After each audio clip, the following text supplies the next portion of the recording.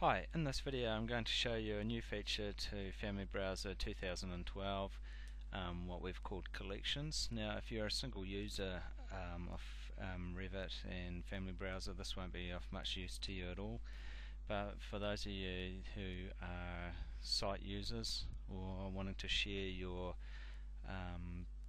Family Browser text files, this certainly will be. Now in Family Browser version 3 for 2011 we had a thing called a master text file which we could export and then load in, and in that version we could only load in one master file. So the 2012 version lets us load in as many as we like, and we've called those master files collections.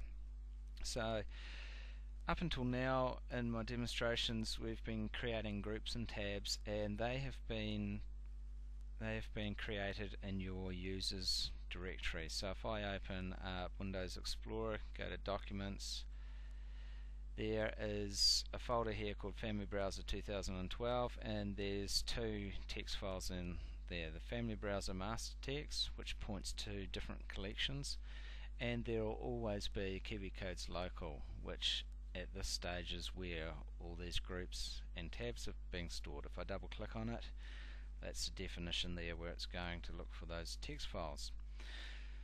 So to share these, the first thing we do is we create all our tabs and groups and everything we want, and then we go to BIM Management and we go Create Collection from Local Groups.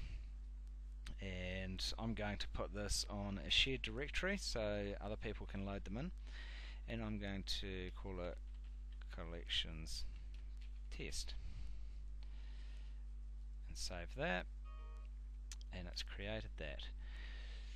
So basically it's exported that text file, your local text file, out to a shared location and given it a name. Now what I'm going to do now is I'm going to go to Group Options and remove the current group, and I'll remove this group as well. So what that has done, if I go back to my text file here,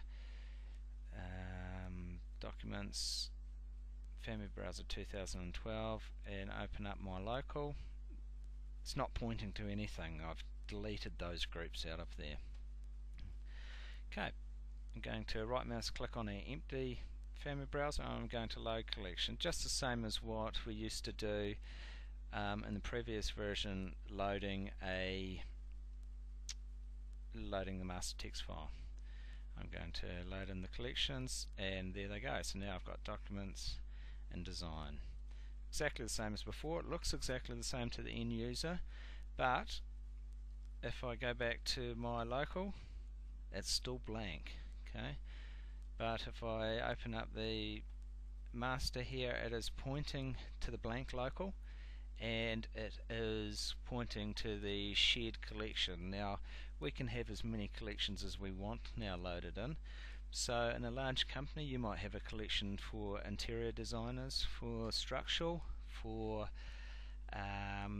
architectural. So you might have 3 or 4 collections, and the end user can choose which collection they want, and that'll only load in the tools and tabs that they need. The interiors mightn't need to see structural steel sections and all that sort of stuff. So it just adds a little bit more flexibility. It also allows end users to create tabs and groups themselves, and they will then come into this local text file that only they will see. So when they move around computers or log into different computers, they will still see their tabs there, but no one else will. They'll be their own. So it's just a new feature that the end user won't know much difference, but certainly a BIM manager can set it up and have a lot more flexibility, and as you'll see in my deployment video, that certainly helps with that as well. So that's the new feature in 2012 collections, which is basically multiple master text files imported in.